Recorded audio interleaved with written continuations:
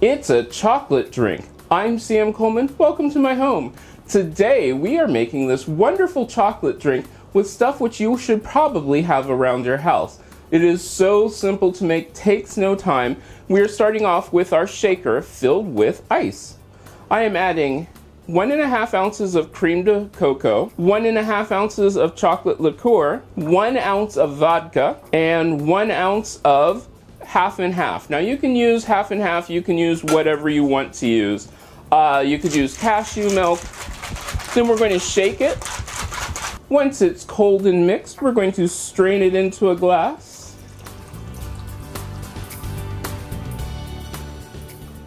You could top this however you want, but let's give it a taste.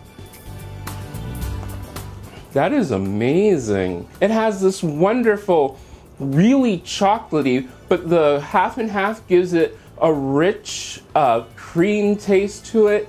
It tastes almost like a cold hot chocolate. It's sort of amazing. I think you're going to like this. If you make this, let me know. You can reach me at most social media at CM Coleman Home. Also, if you have comments, suggestions, or ideas, let me know in the comment section. Don't forget to subscribe by hitting that button, and you can also go to my blog, which the link is below, and that way you can sign up for our weekly list, which will give you all the recipes in greater detail. Don't forget, Monday through Friday I do something different. Thursday is always for these cocktails.